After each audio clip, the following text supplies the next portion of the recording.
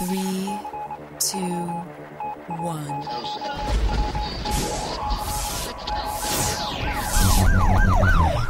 We'd like to welcome you to another edition of Grok Talk, brought to you by New Hampshire's leading conservative blog site, GraniteGrok.com. We are your feared, extremist, right-wing, hard-charging, gun-toting, opinionated, outspoken, rabble-rousing, letter-writing, radio microphone stomping conservatives and rational libertarians. So get ready for more news and opinion you could only get from GraniteGrok.com. Grok Talk. I was driving in today, and I was thinking about how the Democrats were freaking out about the budget not growing enough and how they like to tax everybody. And before anybody talks, I'm going to turn their microphones on. You're already on, so you're on the same patch as me, so now I can't shut you off unless I go over here. Anyway, welcome to Grok Talk. We're trying some new things. He can reach. Yeah, we've got more headsets. We've got the other board fired up. We're recording on 2 digital devices as a test. The camera's a little bit higher. Welcome to Grok Talk. Today we have Susan Olson with us. Hello. We also have Yvonne Dean Bailey coming in. She won her primary, and she's got a special election coming up. We want to talk to her. And, of course, Jody Underwood's coming to talk to us about Croydon and school choice. So those will be the things that I must say, I am writing for Watchdog Arena at watchdog.org, and the post I wrote about Croydon school choice, so far the best well received. So it's an excellent thing. We want to talk about it. Details.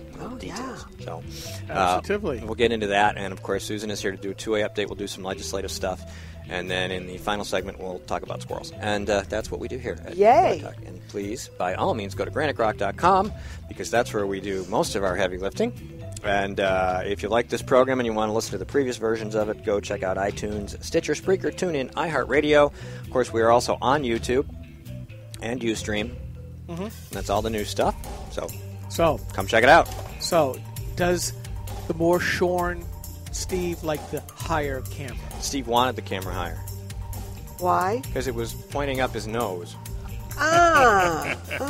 So okay, after 92 episodes of it pointing up my nose, Yes. I have decided to elevate it a little. And, of course, we're using such a high-tech way of doing it. We have an empty coffee No, it's can. not empty. There's coffee in there. Oh. Well, that's even better. That's more of a base. More stable, yes. Yes. And it's good coffee. Coffee. Colombian coffee. It's 100% I'm turning myself Arabica beans. Ah, yeah. Arabian beans from Colombia. And- yeah. and don't So would they Arabian check the box for from- Hispanic? Well, you can Muslim. get Asian be hot biracial. sauce that's based on peppers that were originally grown in South America. So what difference you does go. it make? And- know? And made in California. Right. Sriracha mayo. I New have York got to try City. it. What? Sriracha. That's good stuff. It's a hot sauce that's made in California. The factory where Sriracha hot sauce is made was started by an immigrant from Vietnam. Yeah. And now the California Air something or other board wants to shut them down because the neighbors are complaining about the smells. That would be in That's air California. From pollution. the owner or from the process? From the process. So he threatened to move his company out of California and carb back down. I thought that was great. California Air Resources Board, which Yes. sounds a lot like Resources, that's what I could the carburetor that you have in your car or had, or carb as in carbon. It also sounds a lot like Portsmouth's Blue Ribbon Committee on Sustainable Practices.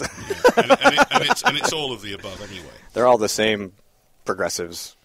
Now, they allowed Uber, right? They are still debating that, the method they are. thought Yeah, that was the fair. What is the problem? the interesting what is thing. the problem with Uber? for There isn't. God's sake? What would be interesting Taxis is and medallions. well, the and money. taxi service hates it, but Well, of the course they do. actual board that is responsible for managing that has announced that they were in favor of bringing Uber in, and that they thought if we did this, we would be changing the process. There would no longer be a medallion system, and this board would no longer need to exist. How often does that happen anywhere, let alone in Portsmouth? So it was really big news. I did write about it on GraniteGrok.com. I think with a post or two. But yeah, there's still a little debate. You know, the taxi people are still pissed because their monopoly has been, their cartel has been taxi cartel has been invaded and disrupted, and Take me a minute. they're going to have to compete.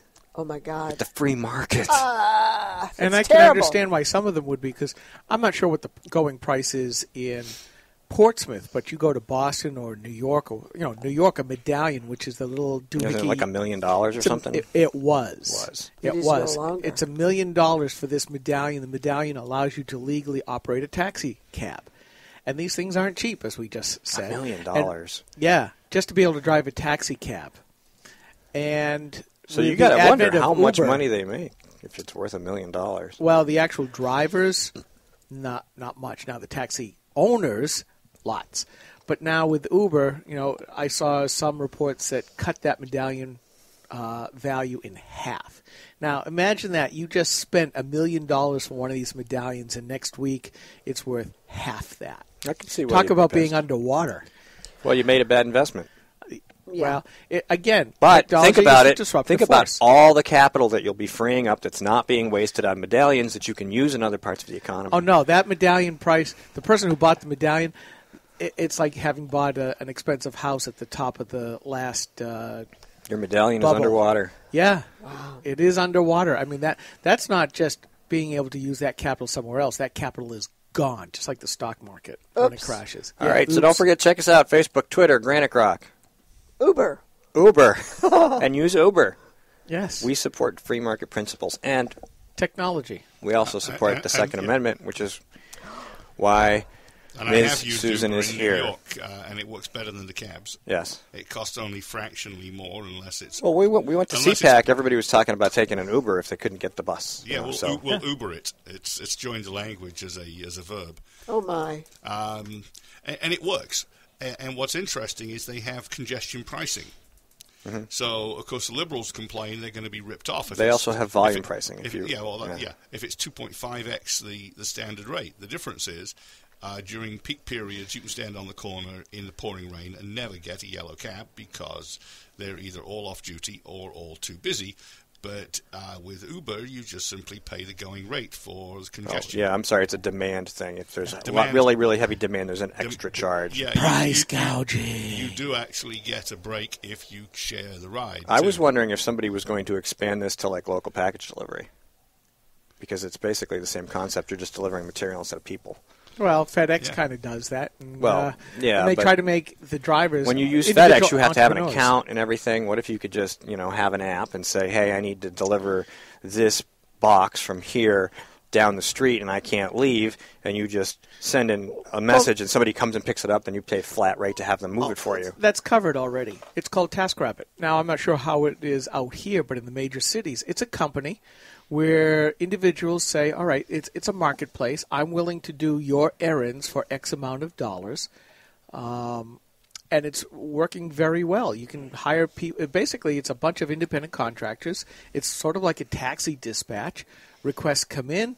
People bid on the job, and then you hire them. And it's TaskRabbit? TaskRabbit. It's more popular in the big cities because there's a lot more. What, like Manchester? No, more like big Boston. Cities. Oh. Yeah. Well, Manchester's a cozy little burg. No, I think my high school had more graduating seniors.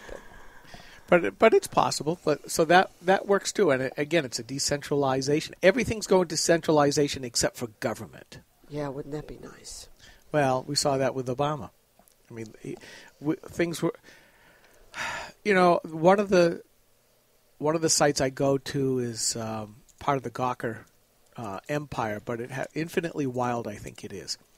And the top post right now is the Republicans want to sell the national forest. No, they don't want to sell them. They want to give them to the states. But you should watch the comments. Read some of that. Oh, yeah. Good Lord. Yeah, it is. Holy the cow. people who actually live there and elect the local representatives can't possibly manage their own forest. You got to do it from Washington, D.C., which is 5.5 hours away. And what if the states just all stood up and said, we are sovereign, this is our territory? We did talk about this during the Bundy Ranch thing. Yeah. I mean, really, if all the states, if your state just said, just your state, if New Hampshire got a governor and a legislature and just said, you know what, get out. I know we could. Yeah, and they can't do a damn thing. We would have to pay the cost of managing, and we would have to assume responsibility as citizens for that, but we wouldn't have to deal with their crap anymore. And that's the difference between us and the collective Democrats socialists because they don't believe we're capable of doing that. They immediately demean it and demonize it by saying, well, that's downshifting of cost. No, it's not downshifting of cost. It's downshifting of responsibility we should have had in the first place. We're already paying for it. Yeah. And by the way, let's refuse to pay for the Department of the Interior, which we don't need. I mean, we own the interior. What all these people don't seem to understand is that we as individual taxpayers, we just look up and we see all these people trying to raid our wallet. It doesn't matter whether we're looking up at our local folks, our county folks, our state folks, or our federal folks. He's looking up if you can't see. Oh yeah, I got to switch gears. This is Preacher Skip. I'm looking up. Lord help my wallet. No, yeah, in supplication. Amen, brother. But you've got all these people coming down. It doesn't matter to the individual taxpayer what level of government is trying to take from your wallet. It's all the same result. It's money out of my wallet. I don't care whether it's the feds, the state, the county, or my locals. Yes, but I'm going to run for Senate because I'm going to go get your money back from Washington. Right. No, I don't want you to get it back from Washington. I want you to get it so it stays here in the first place. Yeah, I want you now to I sound like Steve. I want you to stop taking it. Yeah. Exactly. I would think that you would think that would be easier. I'm not, but I mean that would be something that somebody should run on. Well, I'm still waiting for somebody to run on it around here, but even at the local level, I mean, if I was going to run for the House or the Senate in the state, I would say the state takes your money for stupid stuff. I did run on that platform. I got defeated because the collectivists said, no, we want it to go through the town. I said, no, we ought to be keeping it more in people's wallets. Right, and that's, your job is to... And isn't it always been since the beginning? The state representative's job was to protect the state from the government, the federal government. That's kind of what their job was, and obviously that ship sank. Yes. Well, wait, sailed, burned, then sank. I mean, I think the most important article in the New Hampshire Constitution is Article 28A, which says no unfunded mandates. And it works both ways. They should be fighting any unfunded mandates from the government. Thank you, New Hampshire State Senate Republicans, for a Medicaid expansion. We because need somebody to put the fun back in unfunded mandates. Well, one of the things you talked about, Jody Underwood coming on to talk about Croydon in the article that you wrote. I don't know how many folks, forgive me, caught it, but... in that article, it mentions the fact that New Hampshire is not a home rule state. Yes. While the Department of Education, all these folks say, yes, local control, local control. Well, it's a myth because New Hampshire is what's called a Dillon's Rule state. And what that says is local government cannot do anything that it is not permitted to do by the state legislature. So, what's written in the statutes and what Croydon is relying upon to undertake its activities is correct. Now, if New Hampshire were truly a home rule state and my little town could give one of these to Merrimack County or to the government in Concord, that would be great. But right now, folks don't really understand. Forgive me for saying this, but folks don't really understand that New Hampshire and local government is controlled and dominated, period, stop, by the state legislature. You can't do what they don't let you do. Now, that was part of the reason for the unfunded mandate constitutional amendment, because the state can't force my town to do something unless it's paid for because of this Dillon's Rule concept. Yeah. However... Yeah, there's a big however. It's called enabling legislation. And this is what the tax exempts like the regional planning commissions and the New Hampshire Housing Authority and all of these guys, they get legislation passed. It says, and the select board may. So you can choose whether or not you want to implement these things. And if you choose to do it, then you must pay for it. So they force it that way. And it's really it's actually a pretty sneaky, cool idea.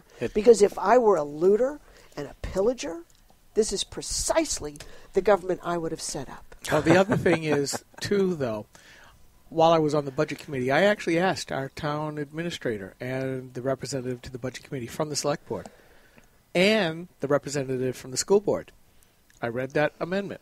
That article. I said, how many things are we paying for that are mandated by law, state, county, or local, or federal, that we are having to pay for because you guys can't say no? Do you know they refuse to look that up? I bet. We're going to take 60 seconds. We'll continue this. Hopefully get to 2A, because that's what we said we were going to talk about right after the break.